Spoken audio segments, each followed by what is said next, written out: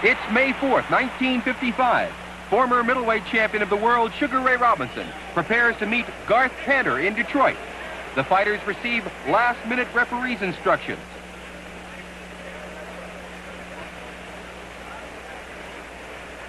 Ray Robinson in white trunks, boxing smartly here in round one. Garth Panter is wearing the dark trunks. Robinson is on the comeback trail. Ray retired as champion in 1952 and then announced his return to the ring just 6 months ago. This is Ray's 5th fight since his return to the ring. He is fighting his way to get a shot at current world middleweight champ, Carl "Bobo" Olsen. Right now, Ray is looking for the combination that will enable him to move past a tough Garth Panter. Panter won round 2 with aggressive punching. Robinson came on strong to win rounds 3 through 5. Here in round 6, Ray is definitely ahead on points.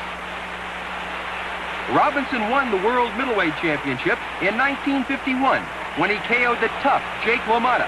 In his first defense of the world title, Ray lost a close, tough 15-round decision to Randy Turpin. 2 months later, Ray regained the title with a convincing 10th-round knockout of the English middleweight champion. In his last fight just 2 weeks ago, Robinson KO'd Ted Ola in Milwaukee. Ray's manager, George Gainford, is confident that Ray will be victorious tonight and is already looking ahead at current middleweight title holder, Carl "Bobo" Olsen. A sharp left hook by Ray Robinson.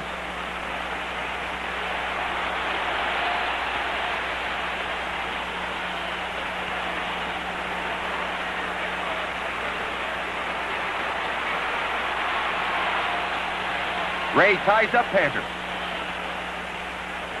Robinson continued to add to his lead in rounds 7 through 9. As we approach the end of the fight in this 10th and final round, Ray is definitely ahead in the scoring.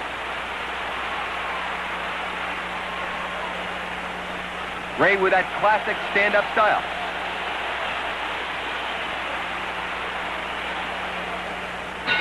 There's the bell ending the fight. Ray Robinson is awarded a unanimous decision over rugged Garth Panter here in Detroit. Both men gave it their all, but Sugar Ray just had too many guns for the game Panter.